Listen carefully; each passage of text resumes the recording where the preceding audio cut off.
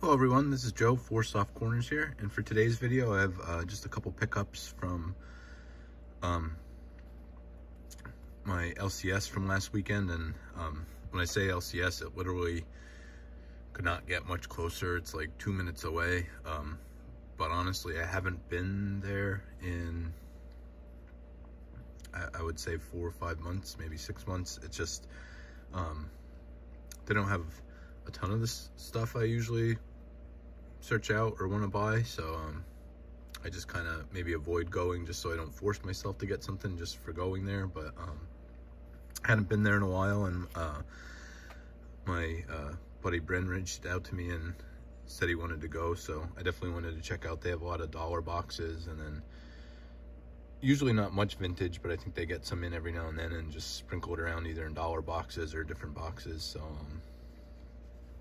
just something I wanted to check out since I haven't been there a while. So just a couple things from the dollar box here. I have 11 cards here, plus I had another 2 that I picked up that I intend to send out in care packages. So 13 cards in all, so these were whatever the math works out to, they're probably like 80 some cents a piece. But here's the 88 tops traded Jay Bowman rookie. Didn't have one of those, so it was a really nice example, so just figured I'd grab that. 85 tops Eric Davis rookie. Here's 2 Chipper Jones cards. This is 96 Flare Ultra Flare Fresh Foundations.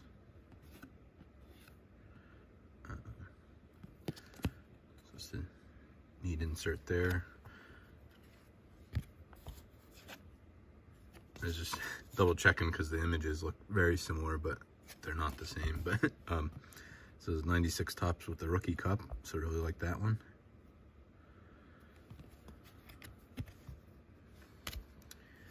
Um, 81 tops record breaker, Mike Schmidt.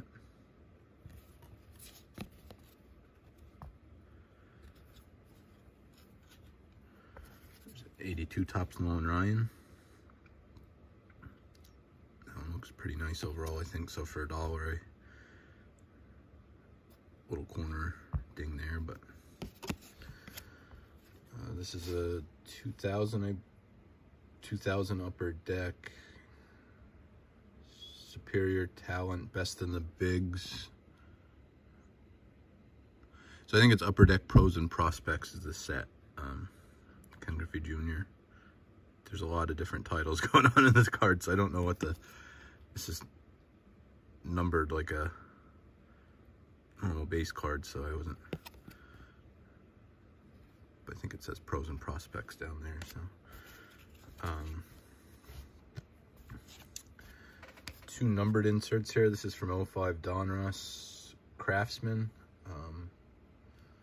Mark Teixeira. This one's numbered out of 2000. So I mean, for 05, pretty high numbered, but nice foil finish on there, and goes really nice with the colors. Go really nice with the Rangers uniform. And I said a couple times, definitely a very underrated player. I think Mark Teixeira has like 50 career WAR and was a power hitter that didn't strike out a ton. Really good defender. I think he has 5 Gold Gloves, so just really nice player overall, and a guy I like to pick up cards of. Is 96 Donruss Armed and Dangerous Ivan Rodriguez. This one's numbered to 5,000. From 95 Upper Deck Collector's Choice, this is the special edition silver signature Ken Griffey Jr.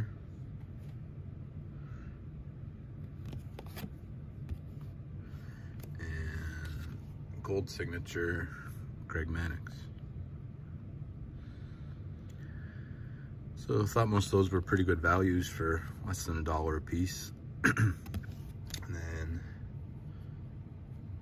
these, so the way it ended up, bundled these 2 together for I think $20. So this this is kind of working backwards with this set. I said a couple times now, 83 was the year I was born, so I wanted to work on the 83 sets. I picked up the Tony Gwynn rookie the other week, so this is the Ryan Sandberg here yet. So for the bigger ones, just need the Boggs yet. And then there's a couple save searches I have on eBay, just probably try and pick up, well, there's many places I can try and pick up the rest of the just common cards. And I mean, there's still some, like the second year Ripken and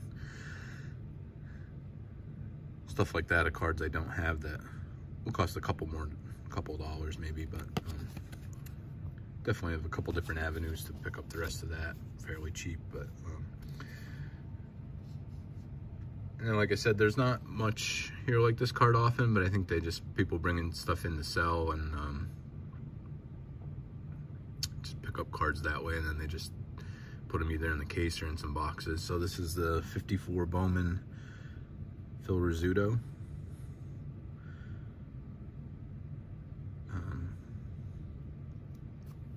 Definitely has a lot of surface wear and crease here, but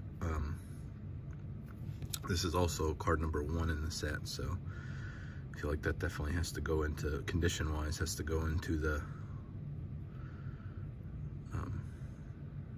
you know, you're thinking of this card when it comes to condition, because first and last card always tends to have more issues. But